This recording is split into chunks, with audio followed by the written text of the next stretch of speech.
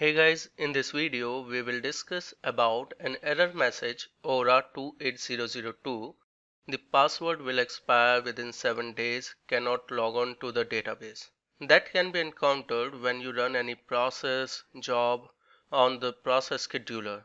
Or the same error message may also occur while starting the process scheduler or application server or login into the client workstation to use App Designer or Envision. Such an error is usually reported because the PeopleSoft Connect ID account and the SYSADM account as defined in the Oracle database table DBA_users table have expired. Prior to 11G, this issue never showed up because the account would never expire. From Oracle 11G onwards, they are hard-coded with an expiry date of 180 days. In this video, we will learn step by step how to resolve this issue. On a summarized basis, it can be resolved with the help of these 4 steps.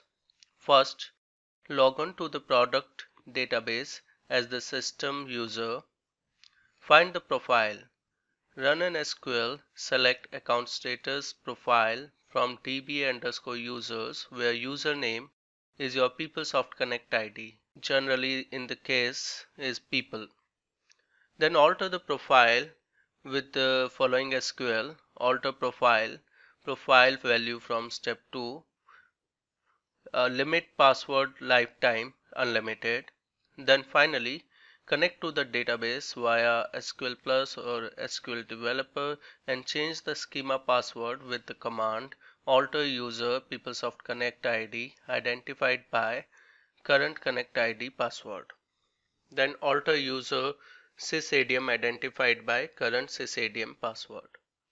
After doing all those steps, you can try to log in again and you will find that the issue is resolved. Okay, let's try to run application designer. Here you can see there is an error message occurred and it says the password will expire within 6 days. Try to open SQL Developer. Log in using SysADM. First, you have to run the query select account status profile from DB_users where username is people, which is the PeopleSoft Connect ID. Here you can see account status expired, profile name is default. Next, you need to run select a star from DBA user where profile is default and username people, just to see all other fields in the table DBA_users. So these are the fields in DBA_users where account status is expired, expiry date is given. Next, you need to run select a star from DB_profiles where profile name is default and resource name is password lifetime. Here you can see for profile default, password limit is 180 days. Now if you don't need it to be expired after every 180 days, you can change it to unlimited. This can be done by running query called alter profile default limit password lifetime unlimited. Profile default altered. You can find the list of all these queries in the description area.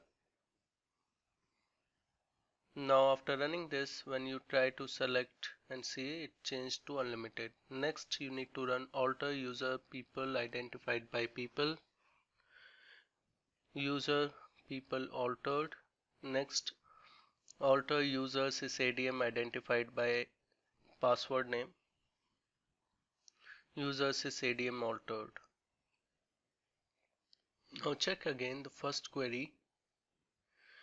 Here you can see account status changed to open for profile default and username people. Now you can rerun App Designer and it should run without any error. Try to log in to the system. So you will be able to successfully log in. These are the steps that we are talking about. That's all in the video. Thank you for watching. Have a nice day.